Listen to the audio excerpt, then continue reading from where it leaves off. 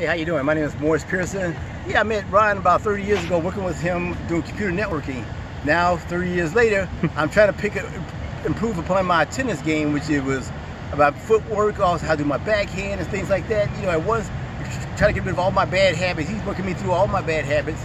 And now I'm being able to do a lot more strokes, a lot more easier to do now. Also, as far as we worked on my backhand, be able to cut more and get my feet work together. So I really appreciate the time he spent with me. It really worth my time.